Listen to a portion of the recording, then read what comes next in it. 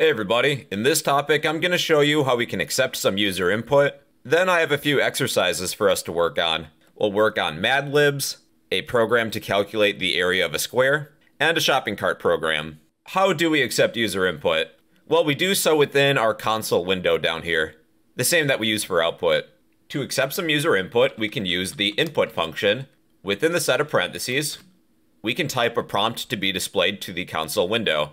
Let's ask for somebody's name. Enter your name. When I run this program, our program is paused in the console window until we type in something and hit enter.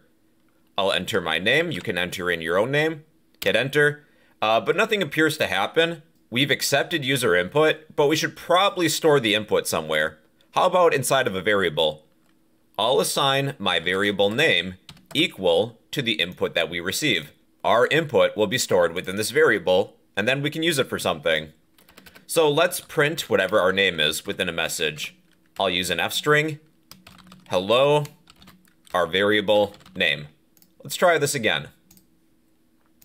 Enter your name. I'll type in my first name, hit enter. Hello, bro. Let's ask for somebody's age this time. We'll create variable age, set this equal to input. Then we'll need a prompt. Enter your age.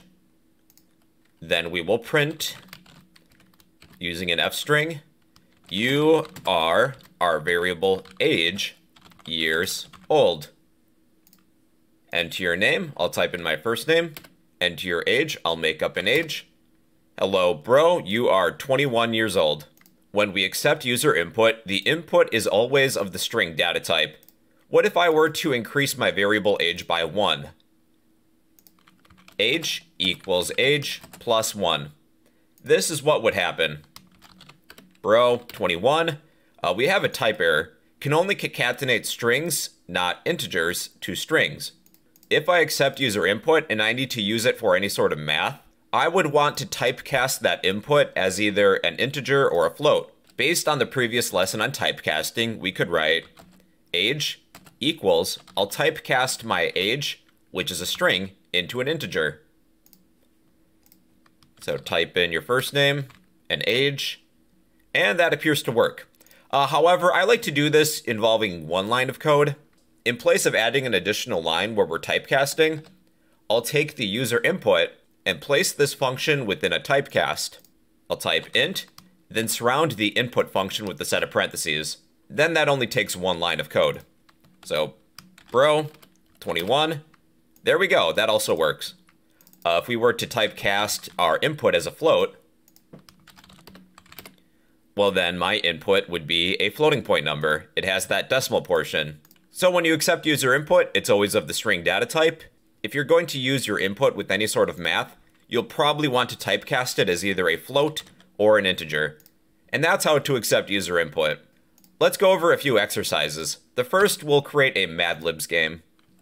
Alright everybody, for our first practice program, we're going to create a Mad Libs game. Mad Libs is where you have a story, but the user gets to submit nouns, verbs, and adjectives within your story. So let's think of a story. Feel free to come up with your own. I'll use F strings. Today, I went to a... We'll insert an adjective here. An adjective is a quality of a thing. Zoo. So what kind of zoo? An expensive zoo, a cheap zoo, a dirty zoo, a clean zoo. That's an adjective. It's a quality of a noun. Our second line, let's say, is in an exhibit, I saw... Then a noun. A noun is a person, place, or thing.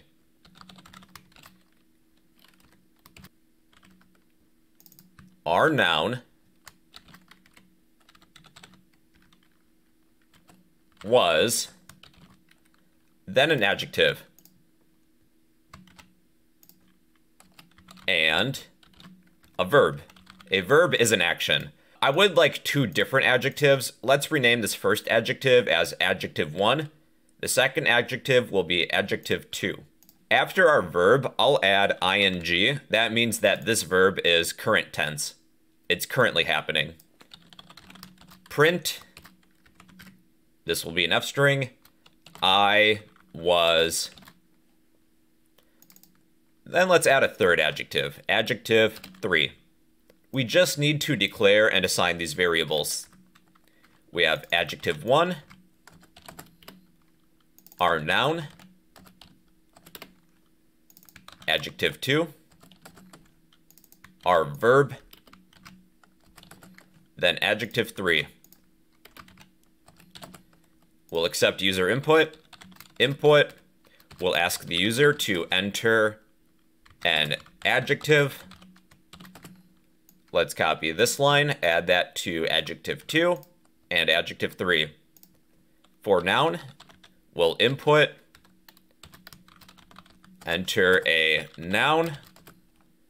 Our verb will be enter a verb. All right, we're ready to run our Mad Libs game. An adjective describes a quality of a person, place, or thing. Like fast, slow. What about suspicious? Or I'll just say sus for short. Enter a noun. Mark Zuckerberg. A noun is a person, place, or thing. Enter an adjective. Berserk. Enter a verb. A verb is an action. How about screech? Enter an adjective. Amazed. All right, here's our story. Today I went to a sus zoo. In an exhibit, I saw Mark Zuckerberg. Mark Zuckerberg was berserk and screeching. I was amazed. All right, that is our first exercise. I'd like to see what you wrote. Post your results in the comment section down below because I would like to read it.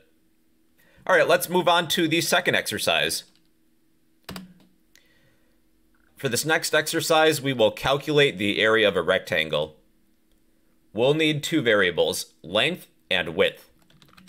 We'll take length equal to, accept some user input, enter the length of a rectangle. Then we'll need the width. Width, enter the width of a rectangle. We will take our area variable, set this equal to length times width.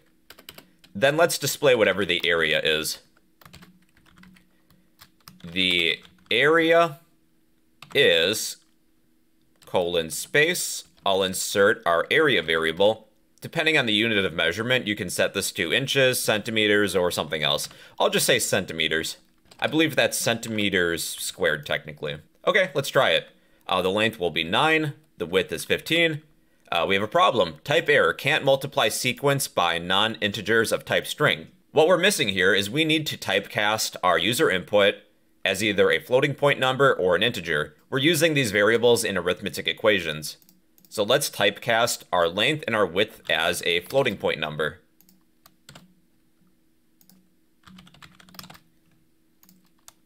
Then let's try this again. Enter the length of a rectangle, 9, 15. The area is 135 centimeters squared. Hey, if this were a 3D rectangle, we could add height. Height equals, I'm going to copy all this. Enter the height of a rectangle. Volume equals length times width times height. The volume is our volume, centimeters cubed technically. 9, 15, 7, I'm just making up numbers here. The volume is 945.0 centimeters cubed. All right, so that is the second exercise. We have calculated, well, I guess both the area of a rectangle and the volume of a three-dimensional rectangle. Okay, we have one more exercise, a shopping cart program. We have three variables, item, a price of the item, then a quantity. We'll ask the user what item they're buying. Input, what item would you like to buy? Then a price. Input, what is the price? Then a quantity. Input, how many would you like? If we're working with a string, we don't need to do any typecasting. A price, with a price, that could include a decimal. We should typecast our input as a floating point number. I'll surround our input with a typecast to a float. And with a quantity, those are typically integers. They're whole numbers. I'll typecast our input as an integer. So surround our input with an int cast. Then we can do some calculations. Total equals our price multiplied by our quantity. Then we'll display a message to the user. Print, we'll use an F string. You have bought our quantity variable times whatever the item is that we're trying to buy. Then I'll add /s, because they might buy more than one item. Then we'll display the total.